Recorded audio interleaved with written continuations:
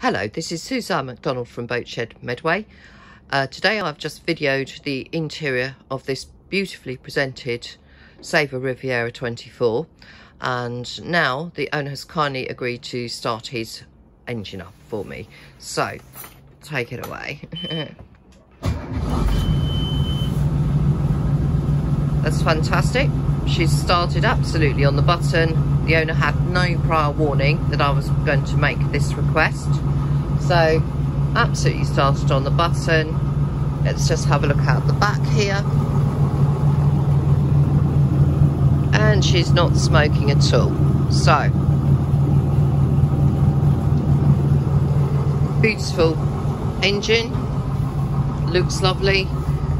Engine hours at the moment are reading 254.